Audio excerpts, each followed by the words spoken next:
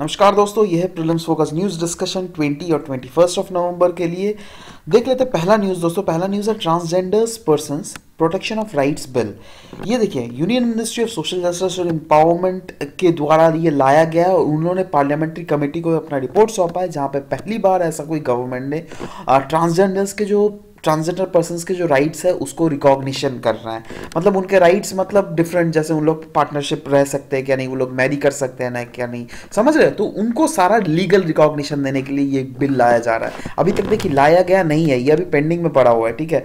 तो as such it is not that important, but still कभी अगर आपको दिमाग में कोई अगर पूछ ले या फिर कुछ ऐसा सोशल इश्यूज लिखना पड़े तो आप उसको मेंस पॉइंट में, मेंस या फिर ऐसे में भी इसका यूटिलाइजेशन कर सकते हो। दैट अभी भी एक ट्रांसजेंडर का बिल पेंडिंग में। तो देख लेते दोस्तों ये इससे क्या फायदा होने वाला है। देखिए, एक पहले बात तो उनके लीगल रिकॉग्निशन दिया जाएगा, ठीक है। अभी जो आईपीसी की सेक्शन 377 के अंडर उन्हें क्रिमिनलाइज किया जाता है, वो उससे डू अवे कर दिया जाएगा, ठीक है। साथ ही साथ गवर्नमेंट के डिफरेंट पोस्ट या फिर डिफरेंट जगहों में उनके लिए रिजर्वेशन दिया जाएगा, है ना। अभी जो उनको डिस्क्रिमिनेट किया जाता है वो उसके खिलाफ कानून लाया जाएगा, जिससे अगर फ्यूचर में उनको डिस्क्रिमिनेट किया जाए तो उसके खिलाफ कानूनी कार्यवाही भी की जा सकती है। उनके लिए ट्रेनिंग स्किल सेंटर का प्रोविजन दिया जाएगा, उनके लिए पब्लिक टॉयलेट्स बनाया जाएगा, क्योंकि देखिए they are neither mail not female, ठीक है। मतलब अगर सिंपल साधारण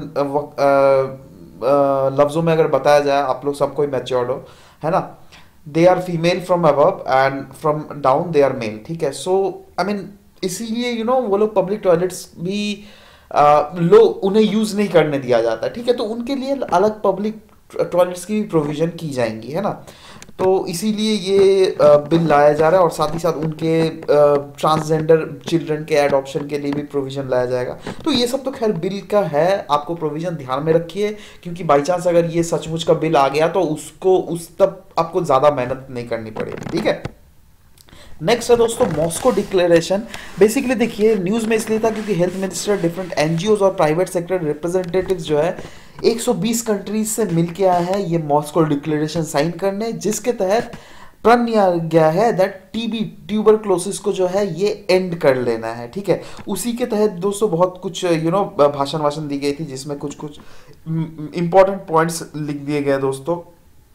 पहले तो देखिए, ये मॉस्को डिक्लेरेशन जो है इसके तहत मल्टी सेक्टोरल रिस्पॉन्सिबिलिटी दिया गया है, जिससे क्या डिफरेंट कंट्रीज के health minister, NGOs, private sector, इसका मतलब सिंपल हो गया मल्टी सेक्टोरल रिस्पॉन्सिबिलिटी, और सब कोई मिलके काम करेंगे दैट ये ट्यूबरक्लोसिस से 2035 तक, ये ग्लोबल टारगेट है, तो 2035 तक from the world we should do away with this tuberculosis, ठीक है। इसके तहत बोला गया है दैट मोर रैपिडली, मतलब हर कंट्री को काम करना है जिससे यूनिवर्सल हेल्थ कवरेज को इंश्योर करवाया जा सके। और कुछ देश जैसे इंडिया जैसे देश जिसके पास ज़्यादा पैसे नहीं है ना, तो हम लोग यूनिवर्सल हेल्थ केयर को तो मतलब यूनिवर्सल हेल्थ केयर कवरेज को तो इंश्योर नहीं करवा सकते, बट स्टिल हमारी गवर्नमेंट और सरकार चाह रही है दैट जहाँ से जितना हो सके उतना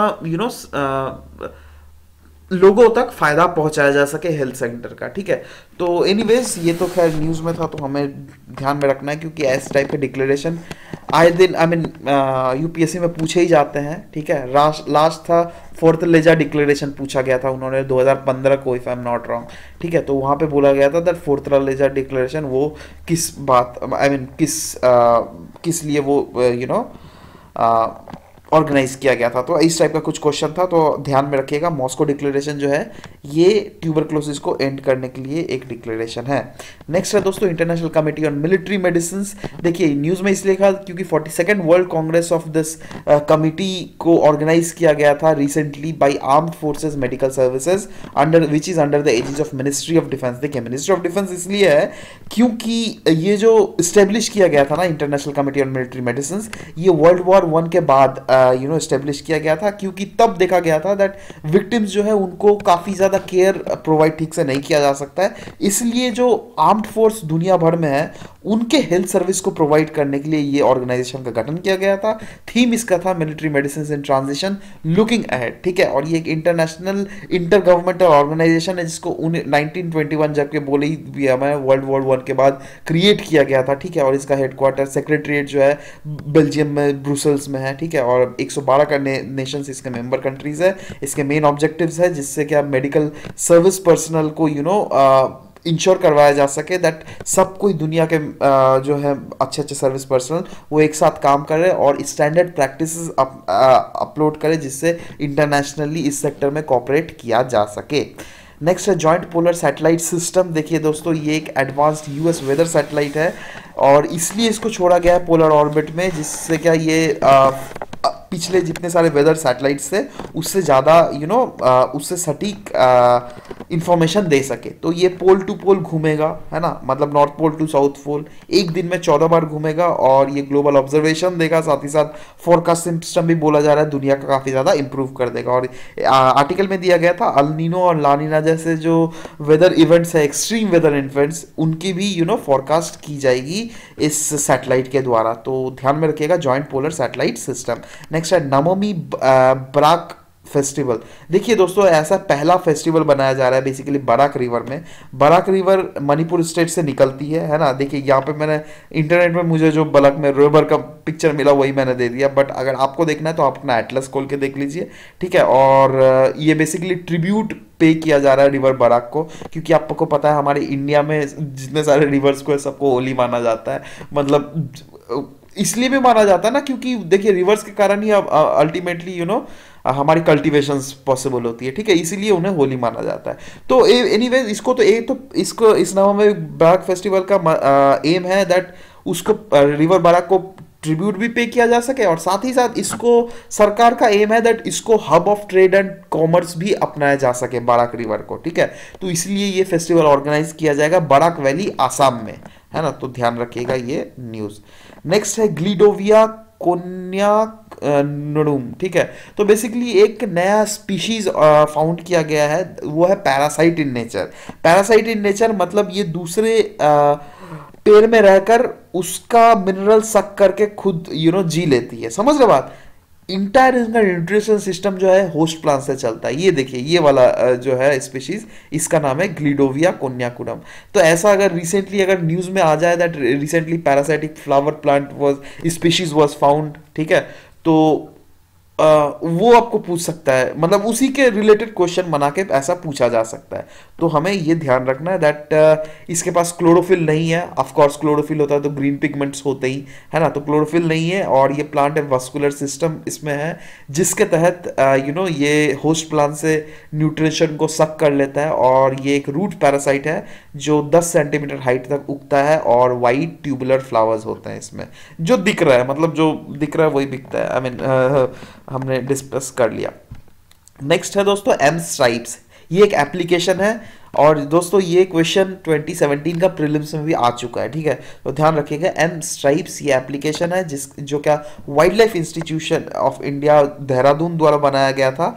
और इसका बेसिकली एम था दैट टाइगर पॉपुलेशन जो है उसका इफेक्टिव मॉनिटरिंग करना, ठीक है। तो इसीलिए ये एम स्ट्राइप्स स्कीम अभी देखिए न्यूज में इसलिए क्योंकि अभी इसको ऑल इन पैन इंडिया जहां जहां पर टाइगर रिजर्व्स है या फिर जहां का टाइगर रहते हैं तो वहां पर इंप्लीमेंट कर दिया जाएगा, ठीक है। अभी तक ये ऑल इंडिया नहीं था, ये कुछ कुछ सिर्फ जगहों में इंप्लीमेंट किया गया था, ठीक है। तो ध्यान रखिएगा, इसका फुल फॉर्म भी देख लीजिए दोस्तों, monitoring system for tigers intensive protection and ecological status, ठीक है। नेक्स्ट है China to mediate on Rohingya issues between Myanmar and Bangladesh. ये देखिए बहुत जियोपॉलिटिकल टर्न चाइना ने ले रहा है, ठीक है। जहां पर कंट्रीज जैसे यूएस और इंडिया पार्ट नहीं ले रही है, वहां पे कहीं ना कहीं चाइना कब्जा मार रहा है। अब वहीं पर यहाँ पर भी कर दिया इन्होंने रोहिंग्या इश्यूज को लेकर, जहां पर इंडिया ने कहीं ना कहीं थोड़ा बैक ऑफ कर लिया था। वहां पर चाइना ने देखा वैक्यूम है, अगर कब्जा मार लेता है तो बहुत अच्छा होगा। तो उन्होंने बोला है दैट हम मीडिएटर का काम कर सकते हैं बांग्लादेश और म्यांमार के बीच में, और उन्होंने 3 स्टेज सॉल्यूशन दिया है इस ह्यूमैनिटेरियन कैलेमिटी को रिड्यूस करने के लिए। फर्स्ट स्टेज में बोला गया है दैट म्यांमार को सीज फायर घोषणा करना पड़ेगा। सेकेंड स्टेज में बोला गया है दैट कोई एक सॉल्यूशन फाइंड करना पड़ेगा और वो solution must be on the basis of equality. और थर्ड स्टेज जो है इंडियन कम्युनिटी को एक साथ आना पड़ेगा to help develop the backward Rakhine state in Myanmar. समझ रहे हो बात। तो ऐसा प्रपोजल दिया गया है चाइना के द्वारा मीडिएटर के रोल करने के लिए। नेक्स्ट है इंटरनेशनल कोर्ट ऑफ जस्टिस दोस्तों। देखिए ये न्यूज में इसलिए था ना क्योंकि हमारे जो दलवीर भंडारी थे उनको रीइलेक्ट कर दिया गया है, ठीक है। और रीइलेक्ट कर दिया, इस रीइलेक्ट हो गया है हमारे इंटरनेशनल कोर्ट ऑफ जस्टिस के एज अ लॉयर में। और ये इसलिए हुआ है क्योंकि ब्रिटेन ने अपना कैंडिडेटर जो है उन्होंने विथड्रॉ कर लिया, क्योंकि उन्होंने पता था कि उनको वोट नहीं मिलने वाला है, समझ रहे बात। इसलिए अल्टीमेटली मतलब ऐसे भी इंडिया वाला जीतता ही और ऐसे भी हम लोग जीत गए। तो और हाँ, ये पहली बार ऐसा हुआ है दैट ब्रिटेन जो है इस इंटरनेशनल कोर्ट ऑफ जस्टिस में उनका जज नहीं है, लेकिन ये भी ध्यान रखिएगा ऐसा पहली बार हुआ है। तो इसलिए भी कहीं ना कहीं ये मतलब इंटरनेशनल कोर्ट ऑफ जस्टिस बहुत इंपॉर्टेंट हो जाता है। तो चलिए देख लेते हैं उसके बारे में दोस्तों। ये एक प्रिंसिपल जुडिशियल बॉडी है यूनाइटेड नेशंस का, ध्यान दीजिएगा यूनाइटेड नेशंस का प्रिंसिपल जुडिशियल बॉडी है, लेकिन क्योंकि ऐसा ही क्वेश्चन बिल्कुल आ सकता है दैट ये यूनाइटेड नेशंस का प्रिंसिपल जुडिशियल बॉडी है क्या नहीं, और तभी आप कंफ्यूज कर सकते हैं, ठीक है। तो कंफ्यूज जिससे ना हो।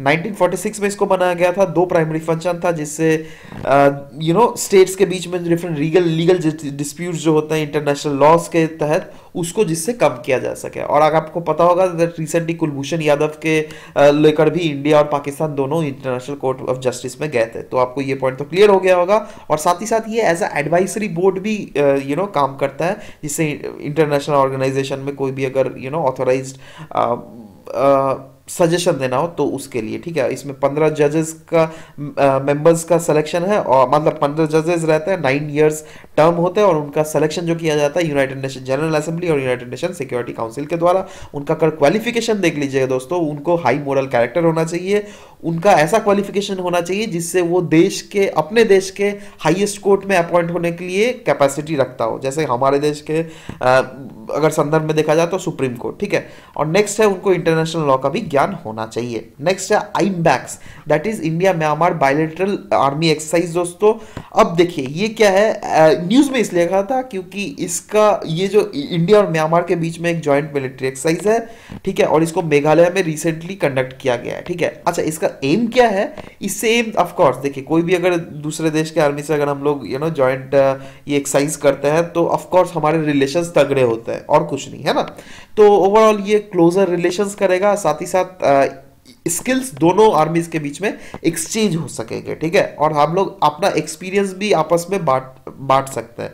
और भी एक तो दूसरा मेन एम है दोस्तों, वो है दैट म्यांमार के आर्मी के जो ऑफिसर्स है ना, उनको ट्रेन करना है United nation peace keeping roles के लिए, ठीक है। क्योंकि देखिए इंडिया का जो United nation peace keeping role के लिए हम लोग बहुत ज्यादा अपना ट्रूप्स भेजते हैं, तो हमें तो एक एक्सपीरियंस्ड है, बट ये म्यांमार जैसे छोटे छोटे कंट्री को एक्सपीरियंस नहीं होता है, तो वो लोग हमसे बहुत सहायता मांगता है। तो वही एक टाइप का हेल्प है। और कहा जा रहा है that it enables the participation of Myanmar army with requisite knowledge and skills to meet the evolving challenge of peace keeping operations. बहुत अभी चैलेंजेस ऑपरेशंस होने लग गए हैं पीस कीपिंग ऑपरेशंस, ठीक है। तो उस चैलेंज टाइप का ऑपरेशंस को कैसे इनके आर्मी अच्छे से टैकल कर पाए, ठीक है। तो और वो जो ऑपरेशंस का जो ट्रेनिंग दिया जाएगा दोस्तों, वो पूरा on the basis of the guidelines which is being issued by the United Nations, क्योंकि यूनाइटेड नेशंस गाइडलाइंस इशू करता है, और उसी गाइडलाइंस के को मद्देनजर देखते हुए डिफरेंट गवर्नमेंट्स अपने आर्मीज या फिर अपने ट्रूप्स को ट्रेनिंग प्रोवाइड करती है, ठीक है। तो हम उसी को मद्देनजर देखते हुए हम लोग म्यांमार आर्मी को भी ट्रेनिंग प्रोवाइड करेंगे, ठीक है दोस्तों। तो ये रहा 2 दिन का अभी तक करंट अफेयर्स सीरीज, अभी तक के लिए यही रखता हूँ। आगे नेक्स्ट क्लास में बात करते हैं। Till then bye bye, take care and thank you for listening to me guys, thank you very much.